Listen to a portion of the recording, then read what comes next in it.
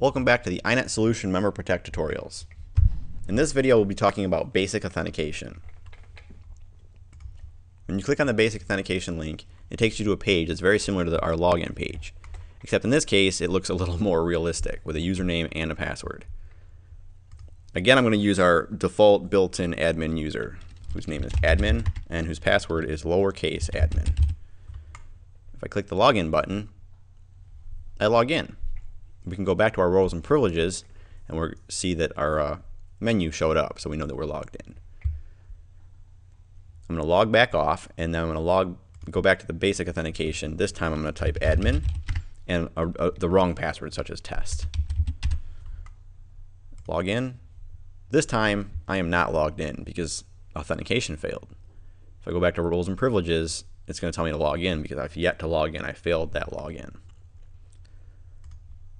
That's basically it when it comes to basic authentication. This is exactly the kind of authentication that we've all seen on hundreds of websites all over the place, where we have to type in a username of some sort as well as a password, and they better match, otherwise it's not going to let us in.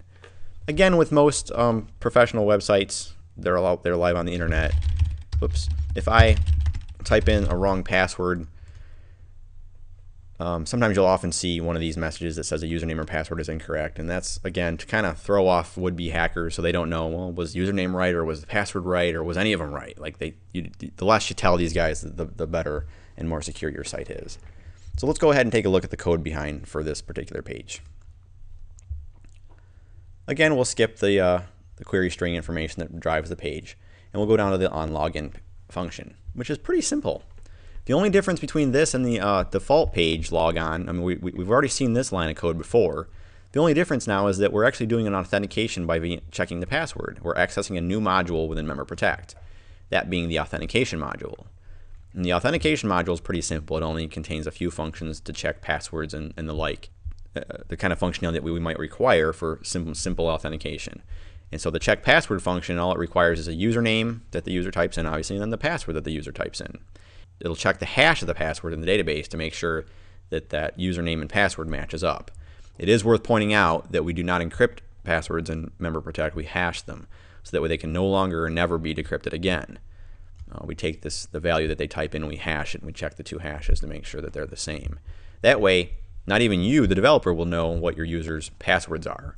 That can be a bit of a double-edged sword, because if there's a problem and they can't access their account, you're going to have probably another page or some logic in your system to allow users to, or allow admins at least, to change and update users' passwords, etc.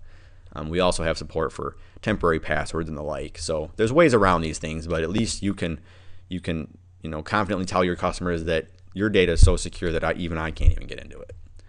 So that's it. We've only added one extra little set of logic via MemberProtect, and now we've actually got a real world, simple but real authentication system that makes sure that the user is who they say they are. That's about all there is to say when it comes to a basic authentication. Next we'll be talking about risk-based authentication, which focuses a little bit more on security and more advanced features of authentication.